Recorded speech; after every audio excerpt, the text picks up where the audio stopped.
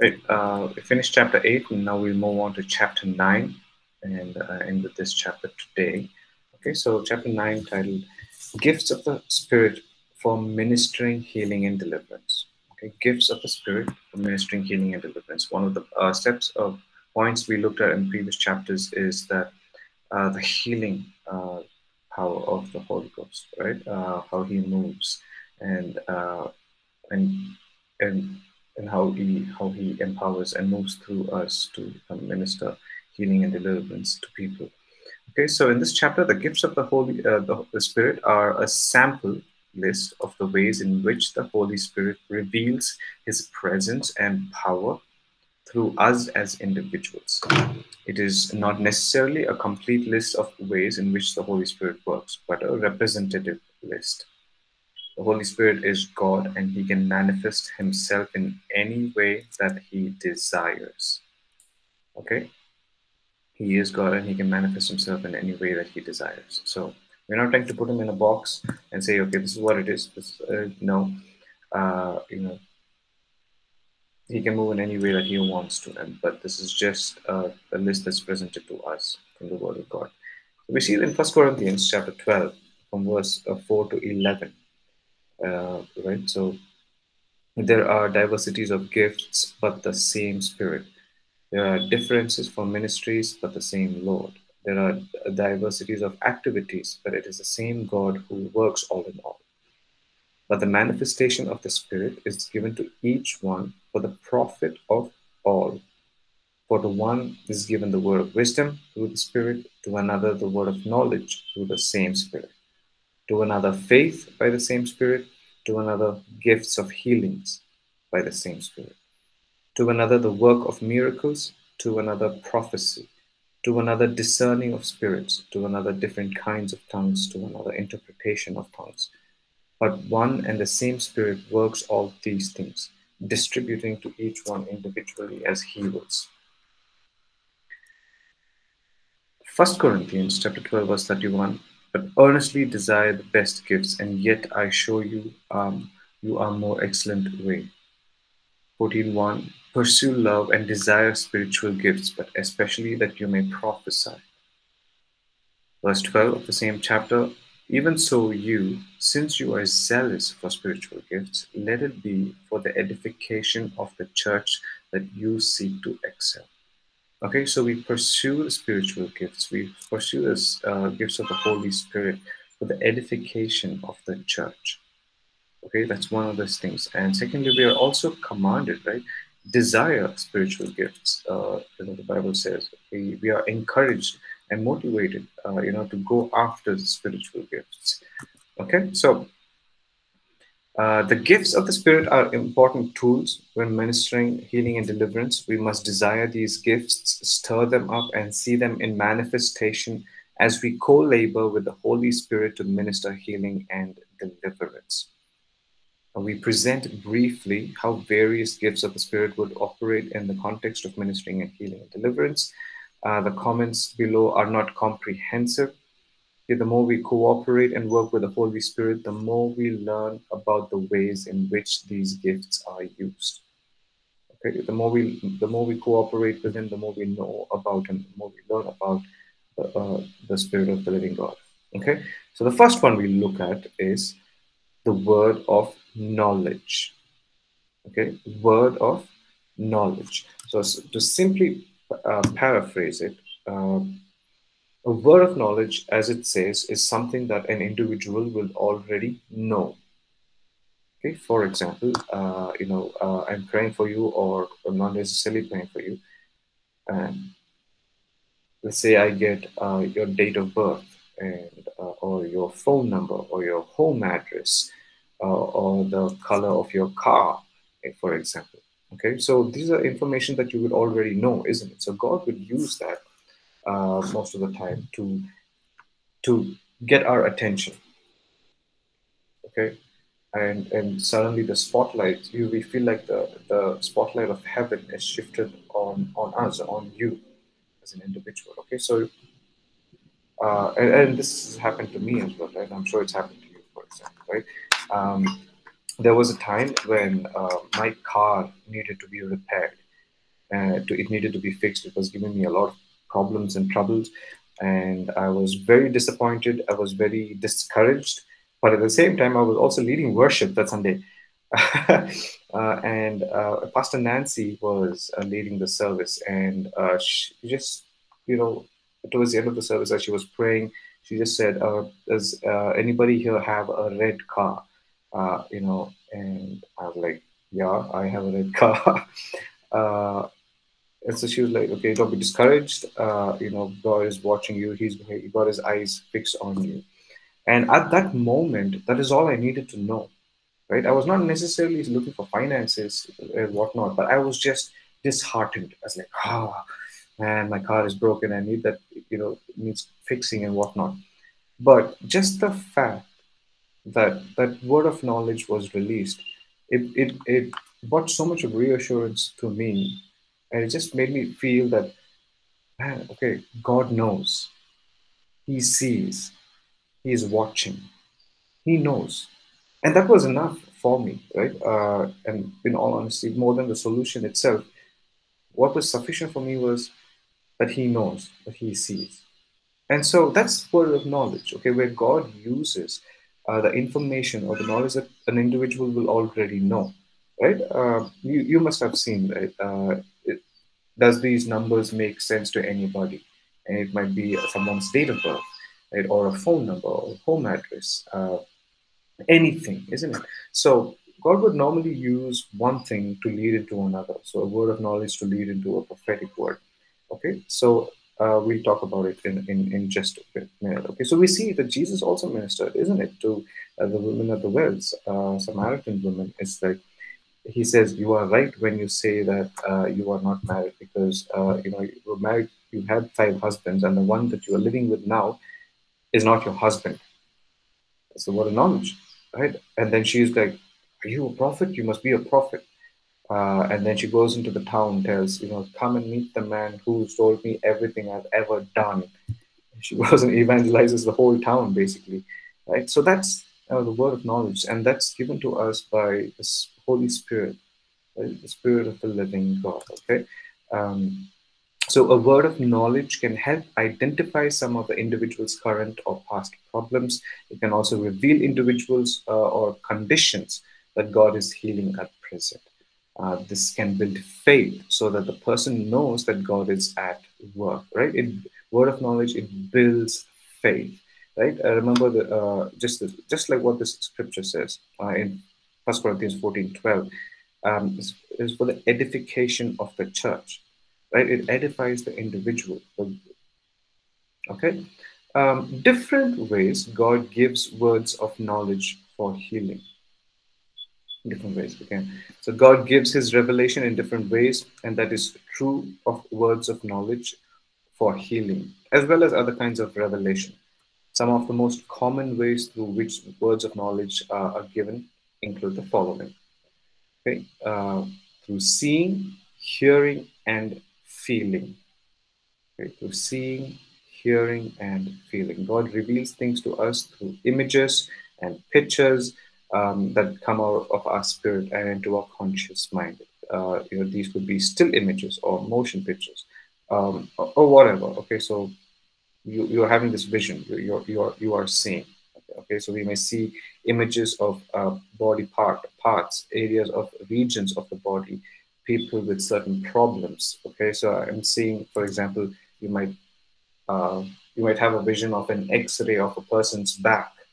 That's something that's happened to me before. Is you get to see an X-ray kind of a vision, image of a person's back, and you might get a word associated with it. Like, it says hearing as well, like herniated discs, uh, you know, uh, things like that. So one is with seeing, the second is hearing. God uses the ears of our spirit and reveals His message to us.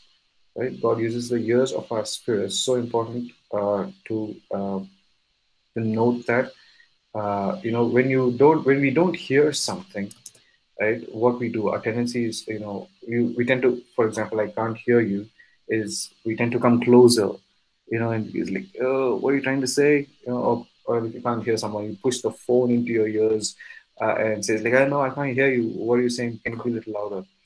And I think that's the same method some of us or most of us tend to use or do when we want to hear God. It's like, "Oh, what do you say?" You know, we type all these faces and everything, all these, or is it just me? I don't know. But He speaks to the ears of our spirit because God is spirit. He speaks to our spirit. And our spirit needs to be in tune, in line with the frequency that He chooses to speak in, isn't it?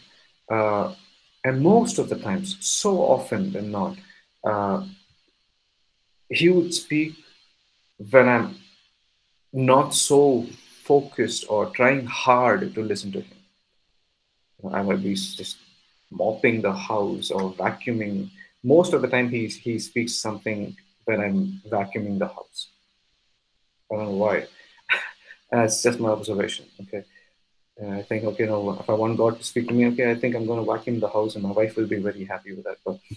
Uh, but He speaks to our spirit just when we are calm, so it's up to us to, for us, our spirit to be in line, in tune with His. Okay. And the next thing is a feeling. God uses the spiritual sense of feeling to communicate information to us. Or God can also cause sensation in a part of our own body that corresponds to what He is doing or wanting to do. Okay, and I've seen some of the pastors in church. Uh, in this example, is they would say, "Okay, does anybody have a back problem?" That's like a word of knowledge linked with the feeling. And so, and I've asked this question to some of the pastors, and they would say, that part of their body will also start, pain or hurt. Say, I'm feeling like there's this warmth in my ankle. Is someone's ankle sore, for example, right? If there's a warmth in my around my ankle, and I think that God is healing your ankle. So you get that feeling, and you kind of, okay, uh, you quickly kind of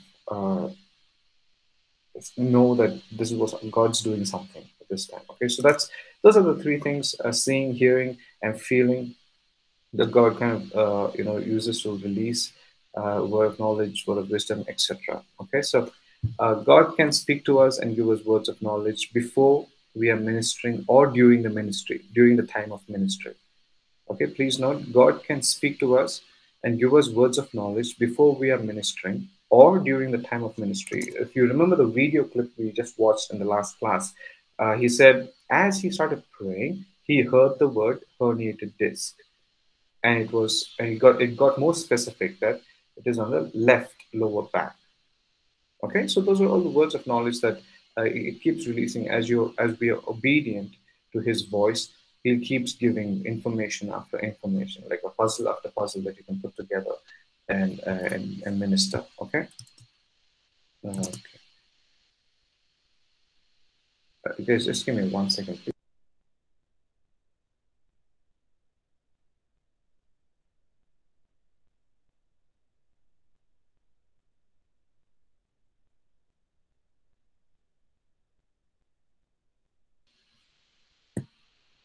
Sorry, thank you. Um, Okay, so these are the three common ways God speaks to us: seeing, hearing, and feeling. These same means of communication are used for the exercise of other gifts of the Spirit. The same means of communication. Okay, there are other ways that God can and will speak and give words of knowledge. These include dreams, visions, or situations or encounters with other people that may be indicative of what God wants to do somewhere else and more. Okay, remember the example of the activity that another church group does is the treasure hunt. Okay, the different ways that he speaks, and all of that included vision, hearing, and seeing. Okay, um, so how to give words of knowledge? How we say what we say is important. Okay, how we say what we say is important. We try to be simple, gentle and open about the fact that sometimes we are not sure about what we have perceived. It's okay to say that I'm not sure who this is for. If you don't know the individual, it's fine. But we try to be simple, gentle, and open about the fact. Sometimes we are not sure. Okay, we avoid using phrases like "Thus says the Lord" or "God told me," unless we feel this is essential. Unless you are 100% sure to get the person's attention. In most cases, we simply say, are there one or more people with such and such a condition? Is there anyone here with such condition? Or do you have such and such a problem in your body? Okay, is there anybody here with a lower back problem, with a left knee problem, with a knee pain, etc., whatnot? Okay, we try to be clear and specific without adding to what we have seen. For example, if we have seen the lower part of the right leg highlighted in a picture we are seeing, we call out, are there people here with problems in the lower part of the right leg? Okay, saying exactly what you've seen, but do not add other information that was not shown, such as a broken bone, sprain, pain, etc. Only call out what was revealed. Okay, um, only call out what was revealed. On the other hand, call out as much detail as was revealed. Okay, call out as much detail as was revealed, as this can encourage faith in the individuals who may have that condition. We do not get discouraged if people do not respond to a word of knowledge. Okay, so you've released a word of knowledge, you've asked all the right questions, the way that you should be asking, and if nobody puts up their hand, in the congregation, whatnot, it's okay. Just move on. Okay, we do not get discouraged if people do not respond to a word of knowledge that is given. Sometimes people do not admit to a certain condition, either out of fear or embarrassment. Just keep pressing on in the ministry. Okay, just keep doing what we are called to do. All right, that is how some of the ways in how we are to release a word of knowledge. Okay, let's move on. Word of wisdom. When ministering healing and deliverance, the gift of the word of wisdom can reveal the method to use to administer healing to the person. Okay, it's interesting, isn't it? So when ministering healing and deliverance, the gift of the word of wisdom can reveal the method to use to administer healing to the person, or sometimes a practical solution that will unlock a person's healing. Okay, so that's the word of wisdom. One thing, most of this thing is you will notice as we go through all this list of the gifts of the Spirit, it most of the time one thing will lead to another. The word of knowledge will lead to releasing a prophetic word, right? Like I just mentioned, word of knowledge is something that an individual will already know, and a prophetic word is giving them insight, a revelation about the things that they don't know yet. That is basically the difference, right? So one thing, so God will most often than not will use a word of knowledge to release a prophetic word. Okay. Having said that, that doesn't. It's not the only way. Okay. So discerning of spirits. The gift of discerning of spirits is the ability to supernaturally see either into the spirits of the people or into the spirit realm, to discern the spirits of people. Okay, now the reason I've kind of highlighted discern is um, most of the times it is very easy to use the word discern to judge people. Okay, we would use say, I have this gift of discernment, and then let me judge people. Uh, it's just too we can't be wrong enough, and we can't be careful enough when it comes to the gift of discernment. And I've learned a huge lesson uh, when it comes to this. It's a lesson that I will never forget in my entire life. When God teaches you something, you don't forget, right? Um, and so I have this, I can discern, and when having a conversation with an individual, I can kind of discern in first 5 minutes if I want to be friends with that person or not. Uh, and most of the times, I can be right. But here's what happened once, right? You know, I think as a leader, you tend to keep having that antenna up all the time. And there was this individual who was uh, not behaving the way that uh, with the opposite sex. For example, there's this guy, in one of the places of ministry. It seemed like he was too close with the opposite sex, and as a leader, you want trying to protect the you know your sheep, isn't it? You want to you want to make sure that everybody is safe and nothing inappropriate is happening and whatnot. And I went to a friend of mine. I was having a conversation with him, and he said, like, there's something not right about that person. He's way too close with the opposite sex. His he's way too close, kind of, with the girls, basically, and uh,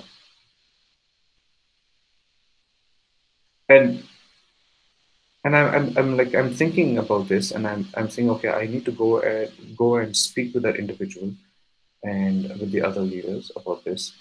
And so that's when my friend tells me, um, and he didn't know that I was thinking about this, and he tells me that, that their sister was killed recently, and so and and he's in a place right now, and he's still not gotten over the fact that his sister was murdered. And so he treats every other girl the way he would treat his sister, and that's why he's. And I did not even voice that out, and I'm sharing this, but please know that nothing about this is I'm proud about. I'm embarrassed, very shameful about the fact that I thought about it, and I'm very thankful that God would teach me, a lesson like that, and that's something that I will carry for the rest of my life. Is embrace people. Don't use discernment to judge people. Uh, you know, and I think we all need God's help to just walk with integrity, isn't it? So let's be careful when we're discerning, when we are moving in this gifts of the Spirit, right? Especially with discernment, we discern the spirits of the people, to discern the source of influence on people, to see what the Lord is doing, to see what Satan is scheming and doing. The discerning of spirits is different from spiritual discernment, which is an acquired spiritual ability. Okay, so when ministering healing and deliverance through the gift of discerning of spirits, God can reveal what kind of demonic spirits are operating. Okay? When ministering healing and deliverance through the gift of discernment of spirits, God can reveal what kind of demonic spirits are operating. Okay, He can reveal that's a dumb, that's the mute spirit. Okay, etc., etc. Okay, and the next is the gifts of healings. Something that we've covered before is the gifts of healings are supernatural work of the Spirit of God, resulting in the physical or emotional healing of a sick person. For example, as soon as we call a certain condition, the person receives their healing. Okay, as soon as we call a certain condition, the person receives their healing. For example, uh, this is the testimony of another person who said, a drug addict was set free from his addiction just when the minister said, you are being set free from drug addiction. As that word was released, the person was healed, miraculously from addiction, and never went back into drugs. Okay, so that's one of the examples, right? So sometimes a person in a crowd as a spectator who was not expecting anything to happen to them personally receives healing. This is again another expression of a gift of healing. Okay, and the working of miracles. The gift of the working of miracles causes things such as restoring missing body parts, restoring organs that have been removed surgically, recreating body parts, causing implants to disappear, causing function that is not explainable medically, and other workings that are not natural. Okay, those are the workings of miracles. Okay, uh, have you heard testimonies of, I mean, people's kneecaps being formed? That person did not have a kneecap, but supernaturally a kneecap was placed, was restored, was brought back. Okay, where a person's feet, a club feet, made straight. A person's, one feet is longer, another feet is shorter, where the shorter leg kind of grows supernaturally, or a person with a flat feet is given curves, okay, so that they can walk properly. And that's just examples, right? So many stories like that of persons' sinus being just cleared supernaturally, etc., etc., right? And I'm sure you've heard of so many other things that way. So those are all the working of miracles, something supernatural, and creative miracles, as they say. Okay. The next is the gift of faith. The gift of faith is the supernatural impartation of faith into the heart of a believer to trust God for a miracle in a particular situation or a moment of time. Okay, supernatural impartation of faith into the heart of a believer. Uh, how many times we've seen that Jesus say, your faith has made you well, your faith has healed you, example, right? So that's the example there. So in ministering healing and deliverance, the gift of faith causes the infusion of supernatural faith that imparts healing, deliverance in situations where we may not have the required faith ourselves. Okay. For example, in telling a person to rise up from their wheelchair and walk, we normally will not do this to every person we meet in a wheelchair. However, in a certain situation, the Holy Spirit may infuse this kind of faith in our hearts and lead us to do so. Right? The Holy Spirit, that's the key there. He will lead you. And once again, as we always keep saying, it is our responsibility to be sensitive to His leading. If he's not leading, if you don't hear Him, don't do something that you haven't heard. Okay, if you're praying, like I said, if you're praying for someone's sight to be restored, you don't take their glasses and throw it away, right? So you might have to buy them a pair of glasses. Okay, so be sensitive, and that's the gift of faith. Prophecy. The gift of prophecy is simply God speaking to man through man. Okay, that is the gift of prophecy. God speaking to man through man. It is simply a message from God which a person receives and communicates. It is simply a message from God which a person receives and communicates. Okay, God speaking to man through man. Right? In ministering healing and deliverance, prophecy can be used to bring encouragement, strength, or comfort that inspires faith. Right? A prophetic word can cause the breaking of demonic strongholds, of depression, emotional bondages, and so on. Okay? Keep in mind that the gifts of the Spirit are usually released in combination with one another. It's gift packs. Okay. Uh, right. So, like I said, the word of knowledge can lead to releasing a word, a prophetic word. Okay, or anything else. So, while ministering, there may be more than one gift flowing together. So, rather than compartmentalizing these, we just learn to flow with whatever the Holy Spirit is giving to us. We learn to flow, okay, with whatever the Holy Spirit is giving to us. Okay, so there is some practical pointers that's mentioned for us here before at the end of chapter 9. Okay, I'll stop here.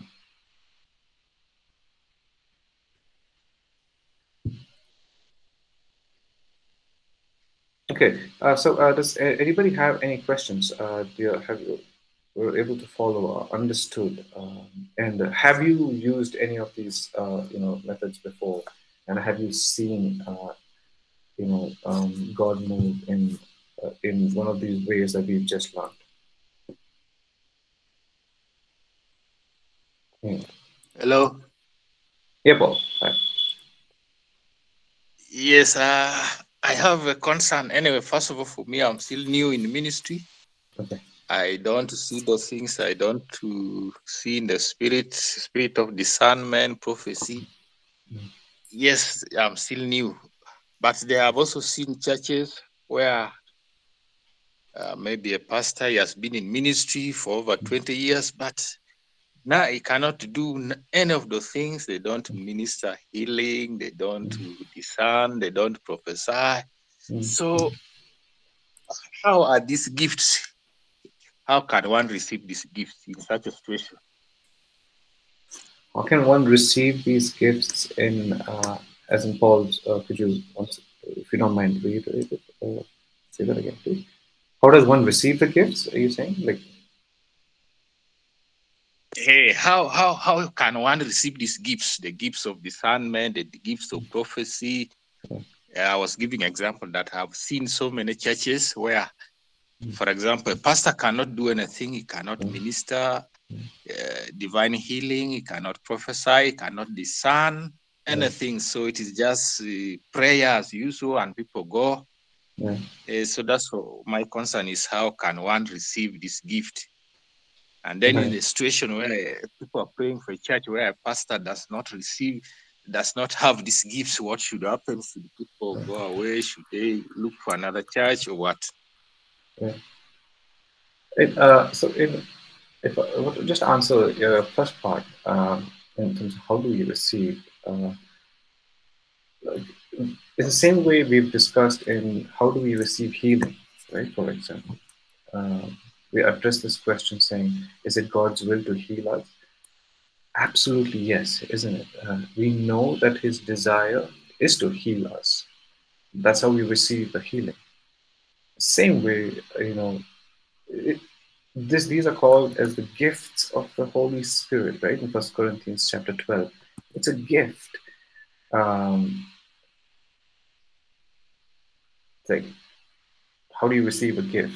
Someone just comes and gives you, right? It's made available for us. It's already there. The blank check has been given to us, and that's why it says in First Corinthians 12, verse 31, it says, "Earnestly desire the best gifts," right? And then verse, chapter 14, verse 1, it says, "Pursue love and desire spiritual gifts." Okay? Since you are verse 12 of the same chapter, First Corinthians chapter 14, verse 12 says, even so, since you are zealous for spiritual gifts.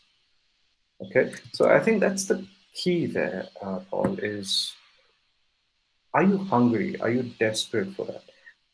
Do you desire those gifts? And I think that's the only thing, prerequisite, that's there. You need to desire for the spiritual gifts, and but it's already made available for that. And he's a good father that he's willing to shower us with everything that we've got. So I think, in my opinion, a key is to desire. The church needs to desire. Actually, the chapter 13, we will talk about what a church should look like. And I think that's going to be a wonderful chapter, and it might also answer your question. But I hope I have answered. You know. Yes. Thank you, Paul. Uh, Anybody else? Anything else that you want to share? Yeah, is anybody else motivated or encouraged by this course on healing and deliverance?